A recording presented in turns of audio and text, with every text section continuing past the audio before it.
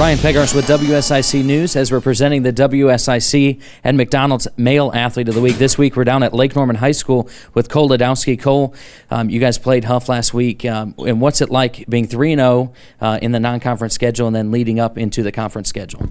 Oh, it's awesome. I mean, we worked hard to be here where we are now, and Coach has just instilled toughness in us all year. So, all right, Coach, what is it like having Cole as your quarterback to run your offense? Well, I mean, Cole's doing a good job decision making. We're not asking him to do a lot, just run our offense, and he's making good decisions and very few mistakes.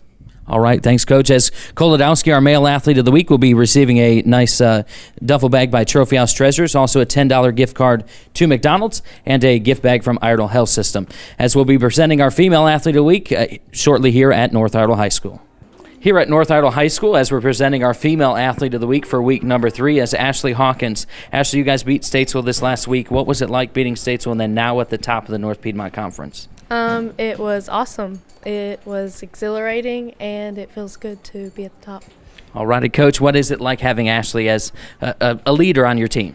She's a great asset to our team. She's one of the few players that doesn't leave the court. She's an offensive threat, front row, back row, and she does an excellent job on defense as well.